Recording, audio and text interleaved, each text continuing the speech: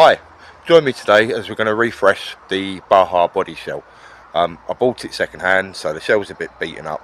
They're quite hard to get hold of, the 5T body shells, so this is basically why I've decided to go down the route of refreshing it, make it look a bit more loved and cared for, and also personalise it for myself. I like the black shell, looks a bit ratty, it's pretty cool, but I've always had a passion for the Gulf oil racing colours, so that's the scheme we're going for with this one.